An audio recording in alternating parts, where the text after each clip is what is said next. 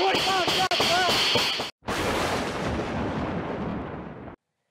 right, back with a few more defensive use of a firearm incidents for you. There's more this week than I really want to put in one video, so we will again this week have 2 days of defensive use videos posted. So for all of you that like these videos, you'll get 2 of them this week as well. So we're going to start off in Beaumont, Texas, which if you've been watching these videos for a while, you'll know that Texas, out of any of the states, has had the most by far. In Houston, literally almost every time I do these, there's at least 1, if not 2, in Houston. So Texas has a lot of these self-defense incidents happening. And this one, we have an adult male victim, and we have our suspect's name is Jason Omar Cruz. He's 43 years old. He was injured and arrested. And this is just, all I got is a Facebook post for this one from the Beaumont police. Homeowner shoots burglar actively breaking into his house. On Friday, May 19, 2023, at 12:07 a.m., Beaumont police responded to a residence in the 5300 block of Wildwood in reference to a burglary in progress. While officers were en route, dispatched advised that the homeowner had shot the suspect, who was now inside the residence. When officers arrived, they found the suspect unresponsive in a large pool of blood inside the bathroom. A BPPD officer was instrumental in saving the suspect's life by using a tourniquet to render aid. The suspect was transported to the local hospital for treatment and is expected to survive. Charges are pending against the suspect. So these police officers arrive and save the life of this home invader. How lucky they are in Beaumont, Texas, that this guy will be back out on the streets probably in no time. All right, let's go to Huntsville, Alabama. An adult male victim was unharmed, and our suspect, Nicole Linton. Oh, this is going to be a female, 38 years old. She was killed. A woman who tried to break into a Huntsville home early Friday morning was shot dead by the homeowner. The would-be burglar, identified by Huntsville police as 38-year-old Nicole Linton, attempted to break into the home in the 100 block of Hartside Road around 1:40 a.m. on Friday. Linton was confronted by the homeowner, who fatally shot her. Before officers arrived on the scene, she was pronounced dead at the scene. No charges were filed against the homeowner after police consulted with the Madison County District Attorney's Office on the case. So this is a female home invader, and this is, I think, the first one of these I've come across. I've been doing these videos on a fairly regular basis for months now, and this is the first female home invader that I've come across, and she ended up not surviving. 38-year-old Nicole Linton. Wow, that was in Alabama. Well, that's what happens. It doesn't matter if you're male or female. You're breaking into someone's house and they got a gun. They're going to shoot you. Okay, so now we're going to go to Charleston, West Virginia, where we have an adult male. That was our victim. He was unharmed, and we got 2 suspects.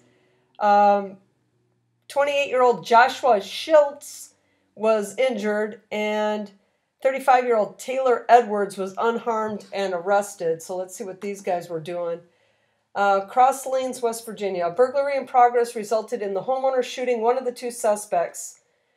Deputies responded to the call at a home on Indiola Drive just before 11:30 a.m. Investigators found a man with a gunshot injury to his leg nearby on Tyler Road.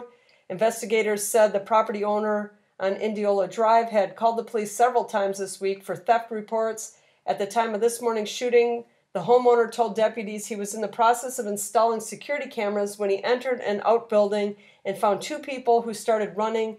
The homeowner told deputies he grabbed a gun and started shooting at the 2 people. Deputies said a man was shot and continued running through the woods, where he was taken to the hospital and is facing charges. The female suspect, wow, we got another female in this one, was arrested at the scene on Indiola Drive. Okay, so this is kind of, the guy's called the police about problems he's had on his property, but he goes and he finds these guys in this building, and they actually take off running, and he started shooting at them.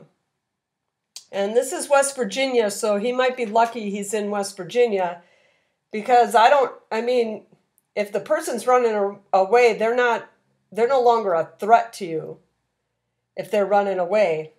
But he's not, it doesn't look like he's facing any charges, so it sounds like he got lucky in that one.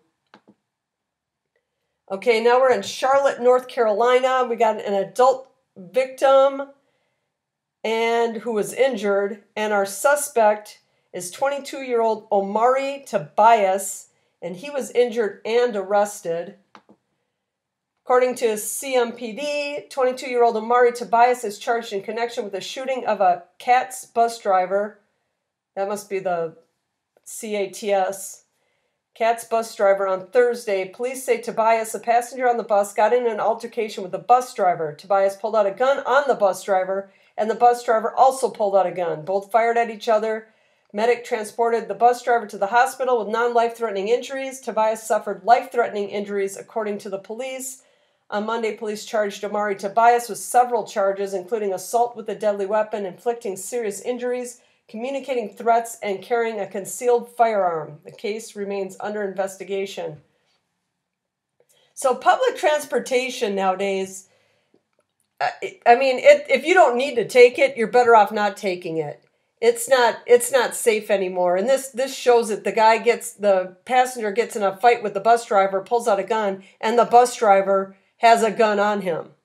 So the bus driver doesn't feel safe driving. He doesn't feel safe at work without having a gun on him.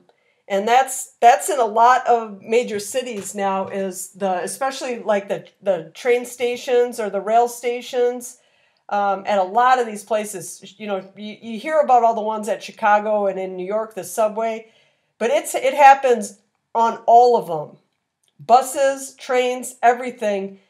Public transportation is not safe at all. And I don't know that even in hardly any of these cities, I don't think they're doing anything to make it any safer.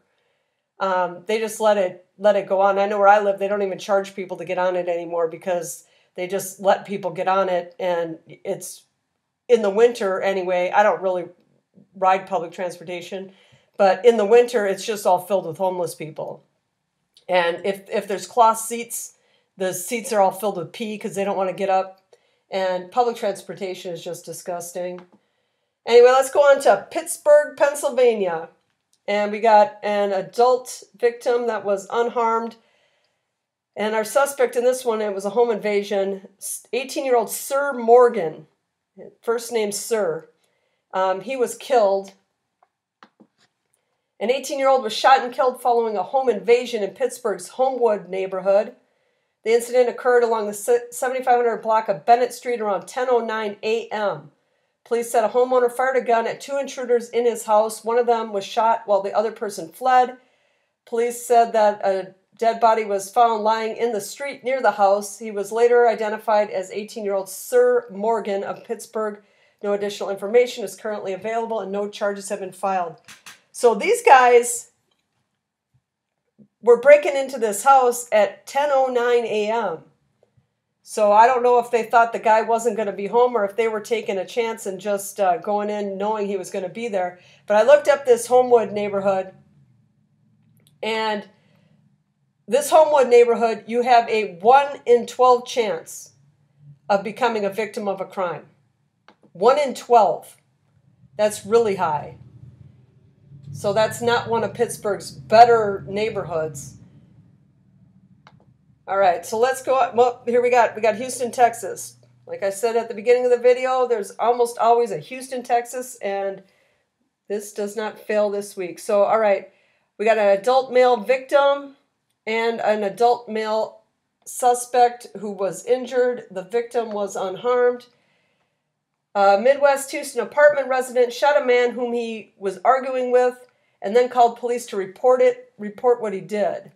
The Houston Police Department received word of a shooting on the 2700 block of Briar Grove Drive, which is just off Westheimer, about 2:40 p.m. According to the sergeant at the scene, an apartment complex resident got into an argument with another person who may or may not have been living in the area. The resident then walked away toward his house and shut the door with the other person following, then banging on the door. Police said the resident then opened up and fired a gun 3 times, hitting the other person in the forearm. The residents, whose wife and child were at home when the shooting unfolded, called the police. The wounded man was rushed to the hospital, where he's listed as stable and expected to survive. Police noted that everyone involved complied with officers. The armed resident was held for questioning, and police don't think he'll be under arrest unless a warrant comes up or he wasn't supposed to have a firearm. So he gets in an argument outside an apartment building with some other guy who follows him to his house, assuming it was an apartment, and knocks on his door. And the guy opened up the door and fired on him 3 times. Now, this was Houston, Texas, so this one could go either way, but they're saying that unless he's got a reason where he shouldn't have had a gun, they're not going to charge him with anything. But if the guy is outside the door and he's inside the door and he opens up the door and fires on the guy and then basically closes the door back up on him, I don't know if you can really call that self-defense. I mean, obviously the police are, and the guy followed him, so I guess you could say there was a fear for his life at that point. But you could call the police from inside your house, and as long as the guy wasn't inside your house, he's not really a risk to you. That's just my personal opinion, but obviously the Houston police, unless this guy's got a warrant or something, they're not going to charge him. But if he was in a different city or a different state, he might run into problems with that one because the other guy's on the outside of the door. He's not even inside the house, and he opened up the door and started firing on him. I don't know. That one's a little iffy. But that, I think, was the last one I got for this video. Yeah, that's the last one. But I will have another one that we'll post tomorrow for you with a few more self-defense, defensive use of a firearm incidents. And if the criminal does not fear the police, a judge, or prison, he must be taught to fear his victims.